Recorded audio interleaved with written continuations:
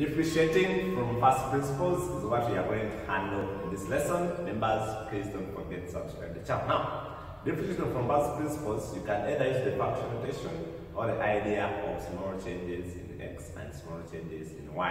Let us first focus on the function notation. Then the next lesson we shall see how we use the small changes. Okay, differentiating from first principles, we can use the function notation or the small changes. Consider a function y equal to f of x passing through a point A. If h is a small change in x, then remember our y is this. If we have a small change in x, so it means that on x we are adding something small.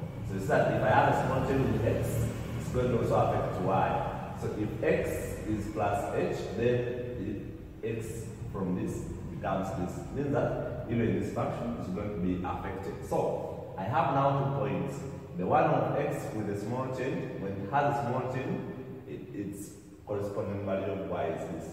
Without a small change, its y is that. Now, assuming that our function is this. Now, if I draw a line passing through points A and B, you don't have how we get a gradient of a line. To get a gradient of a line, you get change in y over change in x. Now, to get our change in y over change in x, now I get this minus this function minus the corresponding value in these points. So I get this minus the corresponding y on the other point. I also get x minus the corresponding x in the other point. Now from here, you can simplify that. If I subtract this from this h will cancel, and then this x will cancel. I'll be remaining with h only. But remember we saying in this point, if h is a small change in x, it means that this change in x is equal to our h. So meaning that now the h is going to be a small change. We are going to come to that. Now, you start, if this small change in x is very small, it means that it's tending, as that small change is very small, then it's 0. So that now this point is going to change small. At a certain point, it's going to be here. And so that now, as x is, this small change is so small, the limit as y, as x, delta x tends to 0. Now this change in y, which we said is the gradient, is going to be the derivative at this point here. Now, so that if x, the small change is small, it means that we are almost not moving from this point. Remember, moving from this point to this because x represents a small change. But now, if the change is so small that we are almost here, you will see that at this point, the gradient of this line is the same as the gradient of this curve at this point. Meaning that at this point, when x, the small change is 0, it's tending to 0, very small. Now, the limit in the change in y over change in x of that line is going to be y dx of this curve here. Now, if I introduce this limit to this side, I also decide from here. I'm coming from here. Is this, when I introduce this limit, both sides, you see, and now we say our delta x tends to 0, also the side. But the side delta x is the same as our h. That's why I'm putting here my h from this point here. Then remember, when we put in when this is small, is very small, then the limit in this function is going to be the y dx, the full derivative. But remember, if y was a function of x, so see, when you differentiate y, differentiate x, instead of differentiate the function, you show that our y dx is equal to this in this limit. So this is what we call the function notation.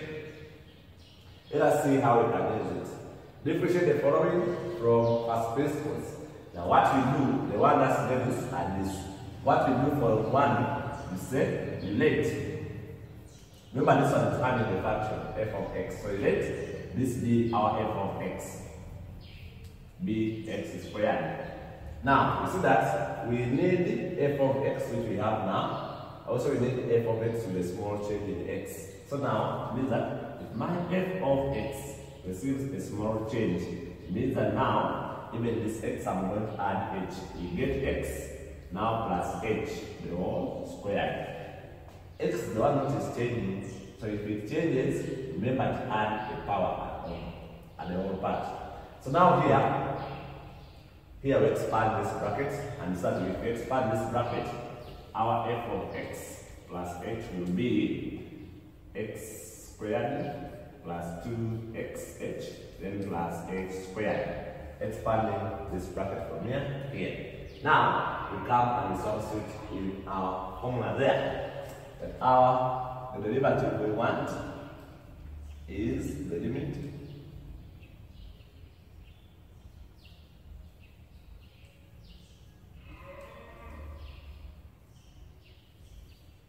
over h. Now what we do, we just substitute. We have f of x, we have also this in our formula. So now our f prime of x is going to be the limit as h tends to 0 of, now this is here,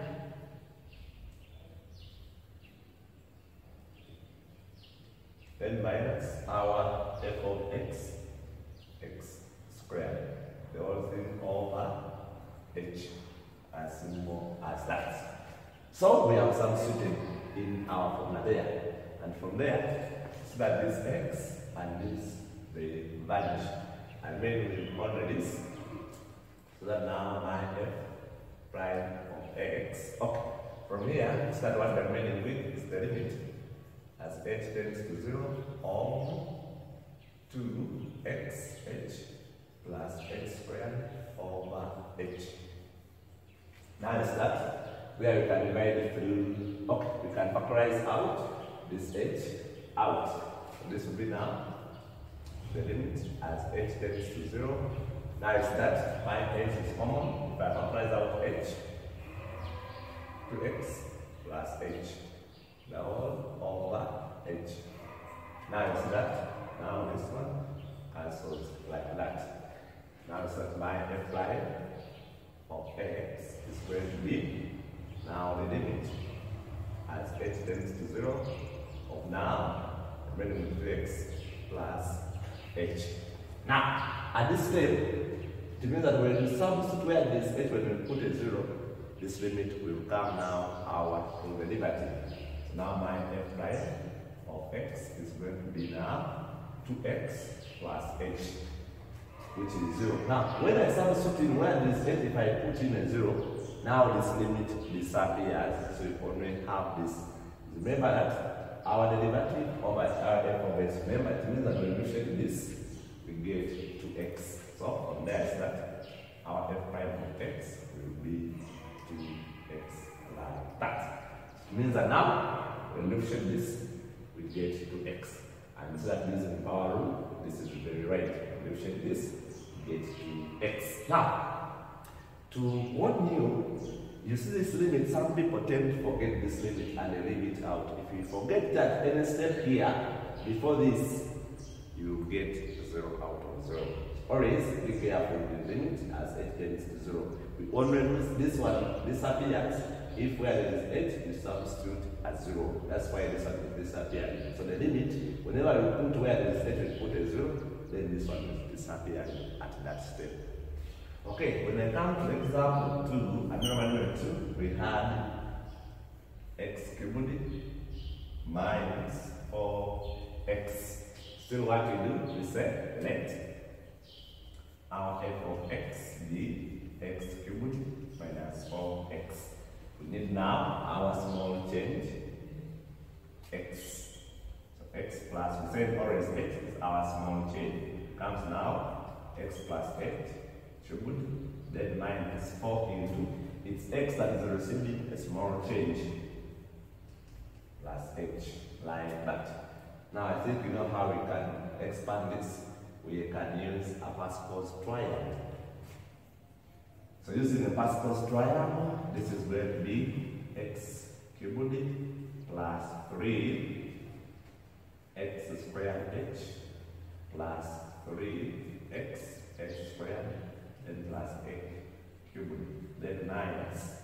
Of course, me, I know how to use it. So you also try to use it. Now, let us expand this side of this, 4x, then minus this and this, 4h. What does the Pascal's triangle say? I think I have covered that lesson. It means that you have to come past those time first before you come to that. Or, because this is three brackets, you can say x plus h times x plus h times x plus h. Then you expand slowly. Okay, now if I'm substituting my formula there, the limit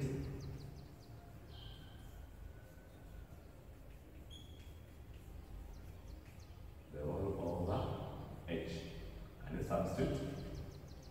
Now r n prime of h is going to be the limit as h tends to 0 of. Now our f of x plus h is here, the whole thing goes there, x cubed, now plus 3x squared h plus 3x x squared minus 4x minus 4h, then minus. Now remember, if I multiply this with the minus is going to affect this, so the minus is going to affect that. So minus x cubed. If I also say minus, this one is going to give me a positive 4x. Then I close my bracket, 0 over h. Remember this minus, now this one is starting with a positive, because if you say minus, this minus here, no way I subtracting, so the minus of this gets us to that. Or I can put it here, and minus h of x is negative h cubed plus 4x, like that. Then we see that something is disappearing. Which one? This one is disappearing with this, and also this is disappearing with this. As simple as that. So what we are ending with is that the things we are ending with, our h is common there. So now my f5 of x becomes the limit as h tends to 0 of, if I price out h, I'll be making x squared plus 3xh, then minus a 4, the whole over h. Now we see that now this h can cancel with this. And now we see the only thing I'm remaining with is my f prime of x equal to the limit as h tends to 0 of 3x squared plus 3xh minus 4. Now it means that the remaining state is greater than this h, we substitute a 0. So now my f prime of x will be now, the moment we substitute in a 0 in this function, now this limit disappears. 3x squared plus 3x into 0 and minus 4, which will give us, this will give us 0, so we shall remain with x squared minus 4 as our answer. So that means that the moment we differentiate f prime of x, we shall get 3x squared minus 4. And remember, as we start when we use power rule on this, we get 3x squared minus 4, and that's the answer there. So members, that's how we use the function notation. I wish you well.